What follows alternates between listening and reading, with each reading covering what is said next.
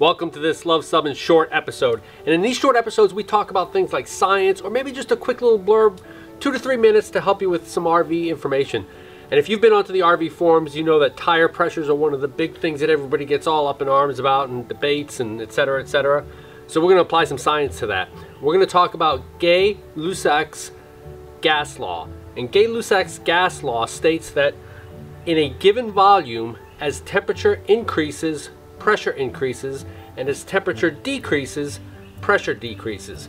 So we're going to go ahead and check our temperature, check our pressure right now. It's kind of warm outside, and then we're going to come back in a few hours when it's cold, and we're going to see what that pressure is based upon the changing temperature. So let's go ahead and get the temperature first.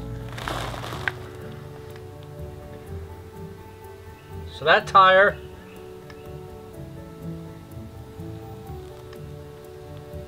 is reading about 100.4 degrees. Let's get its pressure.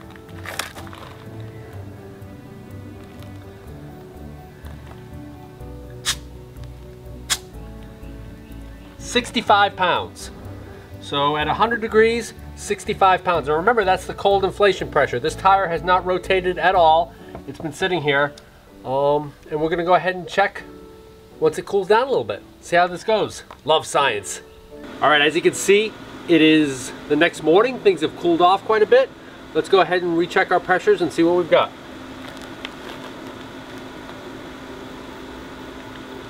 Temperature of the tire right now is 77 degrees.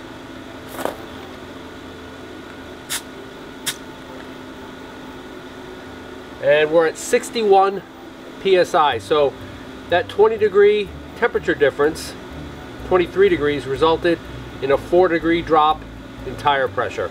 So there's Gay-Lussac's law. Where do you set your pressures at? Only you can make that decision. But I set mine somewhere right around 60 to 65. So we're good to go for our tow this afternoon. So what does this really mean? It just means to say, when you go to check your cold inflation pressure, I once asked that question, what is a cold inflation pressure? And I got completely the wrong answer from folks.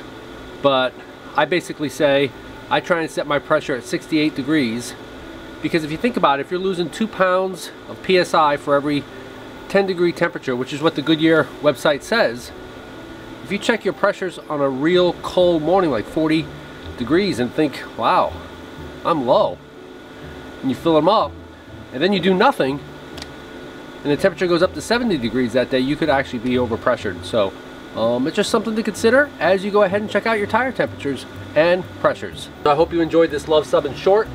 If you enjoyed this video, definitely click to subscribe and check out some of our other longer videos, our travel videos, and some of our science videos. Thanks for watching.